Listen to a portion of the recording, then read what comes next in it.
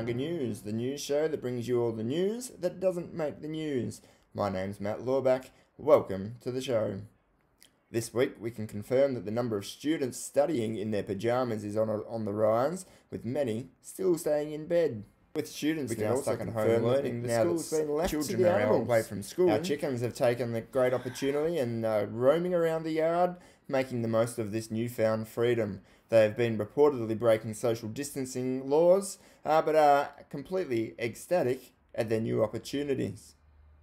In other animal news, we'll cross now live to Miss Hines to see what she's up to. I'd like to share with you some of our animals from home.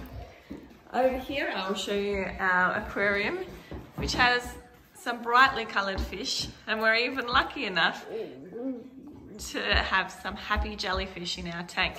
The reason I love these fish so much is that they require little to no care, and yet they can still brighten up the place.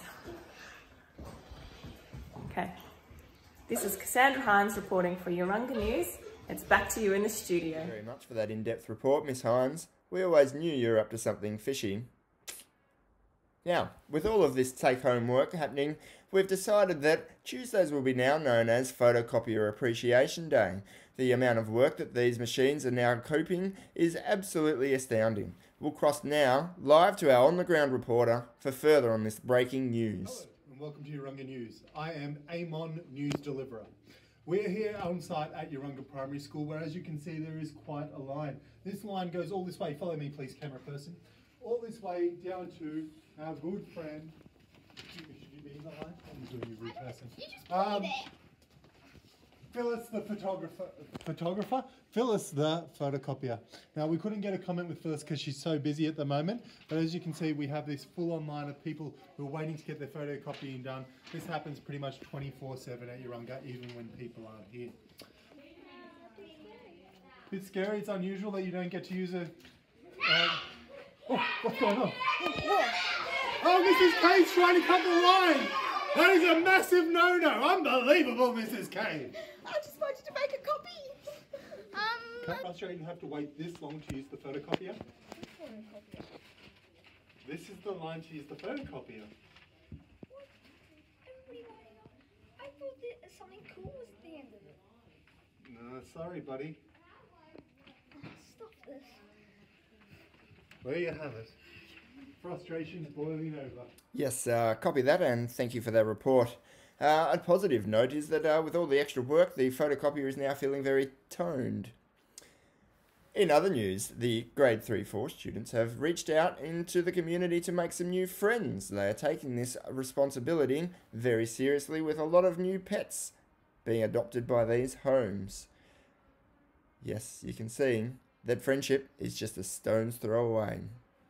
Across live to a breaking story to our reporter Amarina, who reports about some incidents happening in a very deserted staff room. Amarina, over to you. Hi, I'm Amarina Huggins from Urunga News, and we're reporting on the case of the mysterious missing fork. Here with me I have Detective Caleb. Well, hello everyone.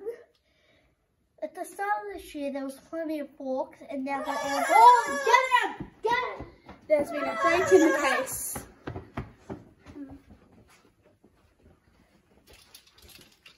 Got it! Amarina Huggins signing out. Amarina, and I must say it is great to hear that some action has been taken.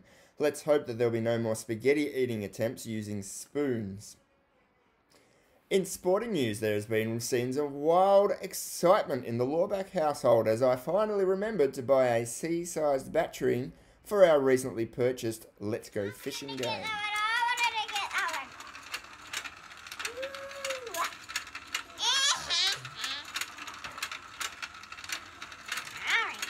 Because strategy seems somewhat questionable, we can say that there'll be minutes of entertainment added through the use of this game. Exclusive scenes of controversy surrounding the training program of Mr. Raisin's planking program.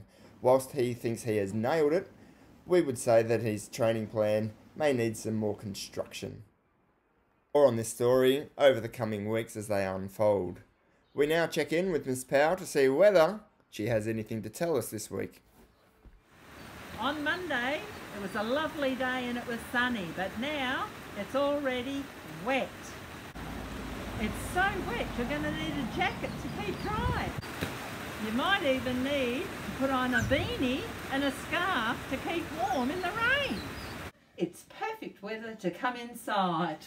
Snuggle up in your dressing gown, or snuggle up with your favourite blankie, or maybe with a friend. But the rain is set to stop on Sunday, and it's going to be a beautiful sunny day. That's all we have time for this week. Thanks for watching the Urunga News. If you would like to report any happenings in your neighbourhood, please get in touch with us via our school Facebook page. Until then, we leave you with this footage of our school guinea pigs at Miss Kay's house. She reports that these guinea pigs are quite the explorers and have been rummaging around their garden each and every day, whilst being locked up safely at night, of course. Stay classy, Urunga. We'll see you next week.